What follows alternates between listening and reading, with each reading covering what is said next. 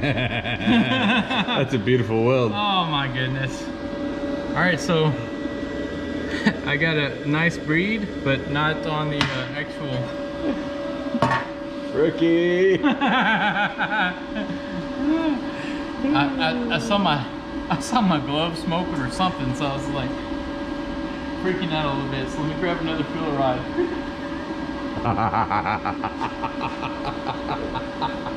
That was a full-on rookie mistake right there, boy. Oh shit, man. That was funny. That's a beautiful weld too. Too bad it's up on the side. Oh yeah, look at that. Oh no, you suck again. Oh no. Oh. Hey everybody, welcome back to I Want to Do That. And on today's episode, we're going to be covering the YesWelder MP200 lift TIG function. And we're going to cover setup, startup, and demonstration. Hang tight and we'll be right with you. Okay, so let's get started. We're going to cover the setup. And what you're going to need is you're going to need a full bottle of argon. It's 99% argon. You can't really see it on the sticker, but 99. Don't get the 75 argon, 25 CO2. That's not going to work. That's for MIG. So 99% argon. You're going to need a regulator. You can get this at a welding supply, or I believe you can even get one on Amazon cheaper. And then, so what came with mine is your welder, the leads, and a consumable pack. I ordered extra. When you order this from the YesWelder website, I'm not sure exactly what all tips and cups you're going to get, but when I ordered a consumable pack, this is what I got. And as far as the cup numbers and all that, you can find good tutorials on YouTube.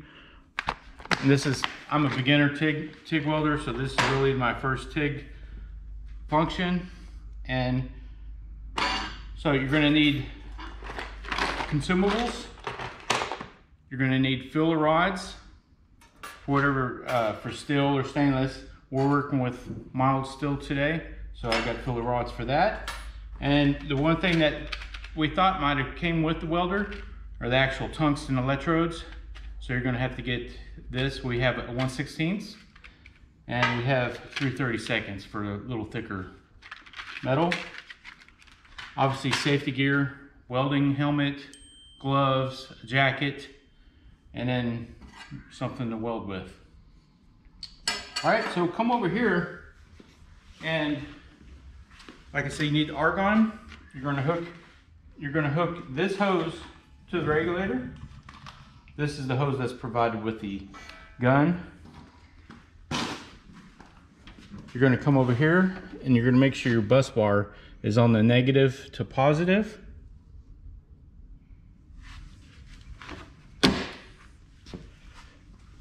And then over here, you wanna make sure that your TIG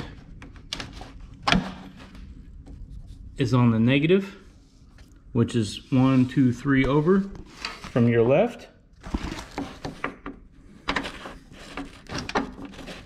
And it just pops in just like that. And then your ground goes onto the positive. So that's 2 spaces over. And that's it for setup. And so as far as startup goes, we gotta plug in the machine. You want to turn your gas on.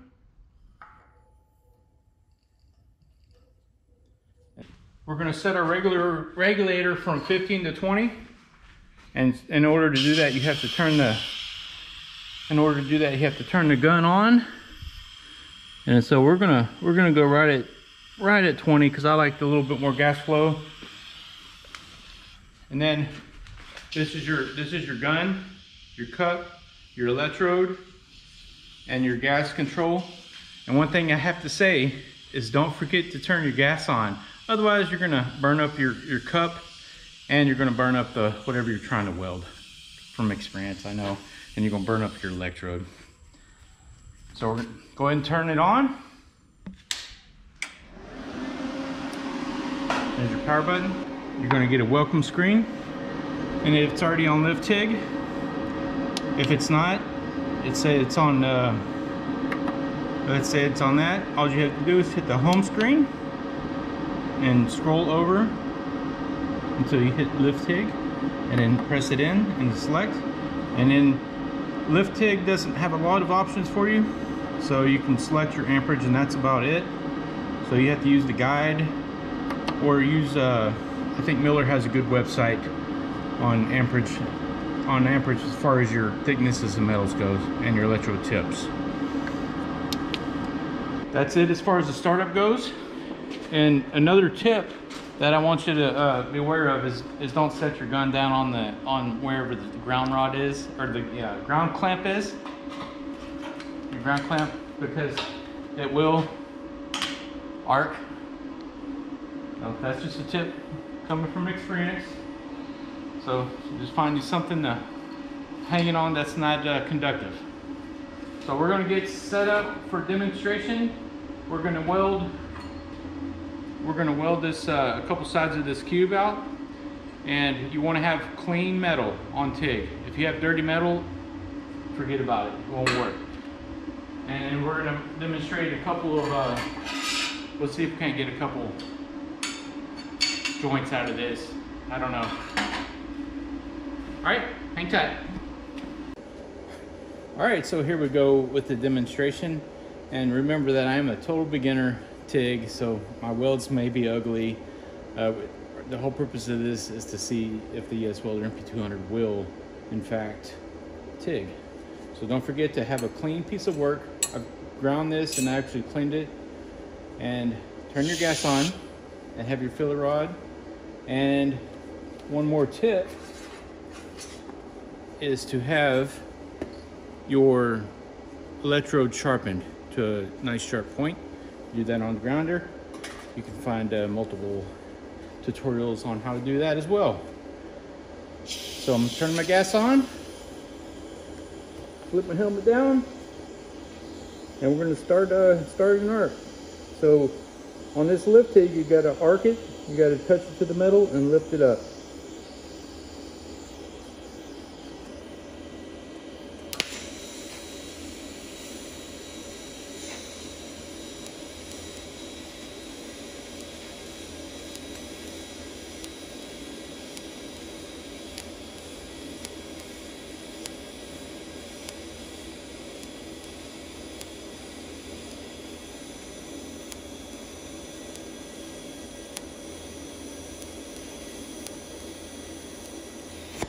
You know what sucks? Oh, here's my demonstration. So I would say yes, in fact, the YesWelder MP200 can TIG.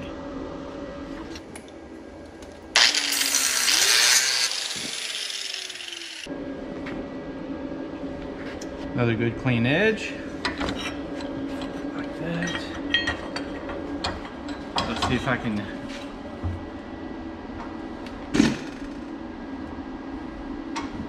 Can he do it again? Can I do it again? I am running a 1/16 on this and a number 6 cup, 14 gauge steel that one of our welding cubes that we cut out on the plasma. So let's see if I can do it again.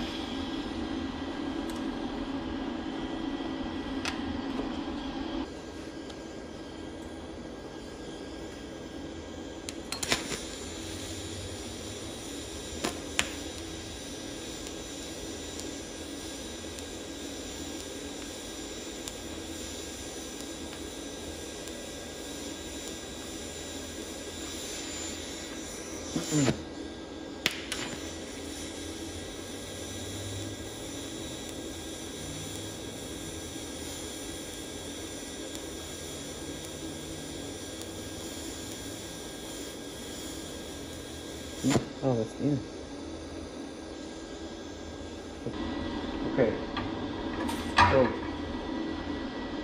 Okay. So what I have to learn is how to feed my filler rod, because as you can see right here,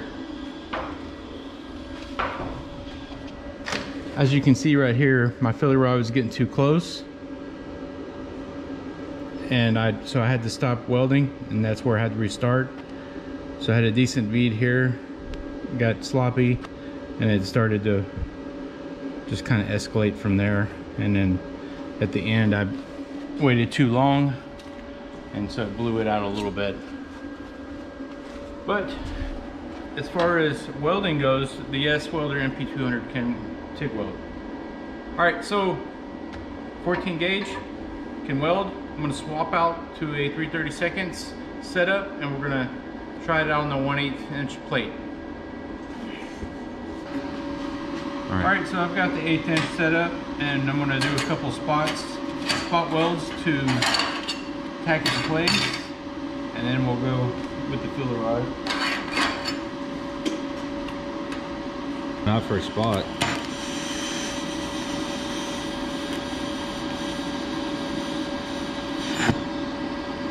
If it's not burning in, you might need to turn your heat up. I think we're good. Okay. Yeah.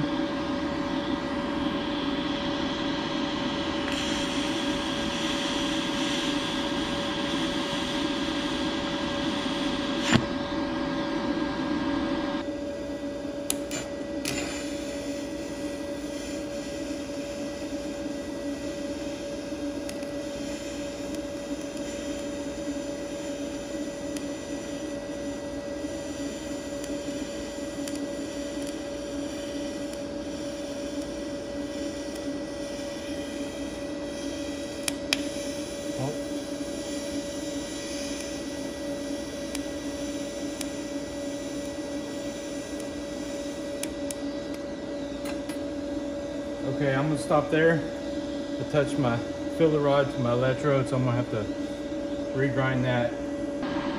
But I do have a sloppy bead, but I do have good heat penetration, maybe a little too much. And on the back side, probably could use something. I'm not seeing a fill in between the two joints, so let me regrind that and we'll give it a try again. All right, so I've got my tip sharpened on the grinder, and we'll give it a try again. We're just gonna start kind of where I left off, and I won't forget to turn my gas on this time.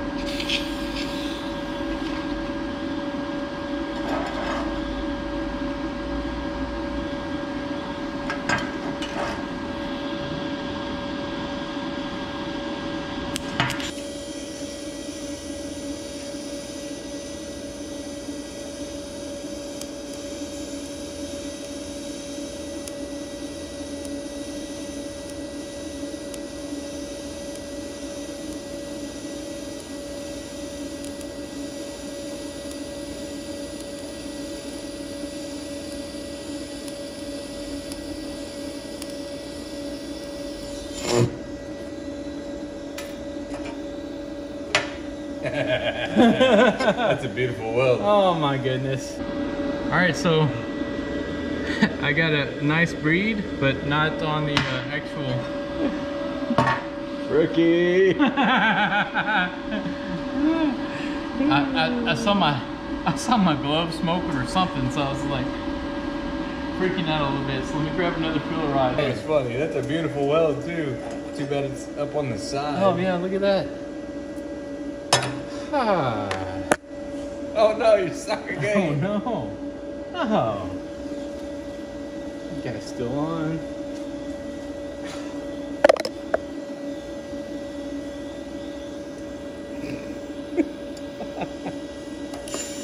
All right, I see it.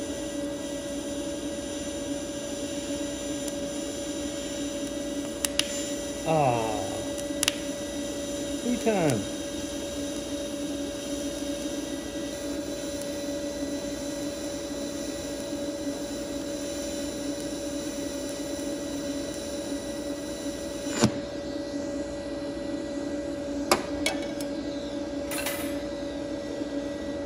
All right, so okay.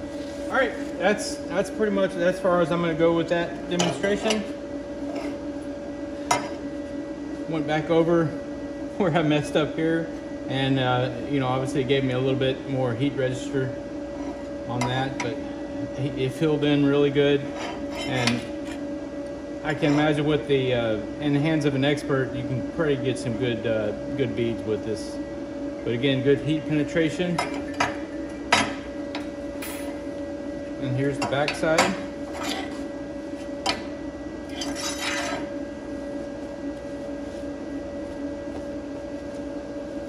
And that's it for the TIG function of the MP200. So they covered the TIG function of the MP200 from YesWelder, and I can't say it, I'm pretty impressed. I think we have a lot of cool projects coming up that we can use this welder on. I mean, to cut, just everything. But as far as the TIG goes, I'm excited about that, even just learning it. And as the price of this machine, it was, you know, it was within my budget. You know, besides the accessories and all that, it added a little bit more. But be sure to hit that like button, subscribe, and notification bell, and we'll see y'all next time.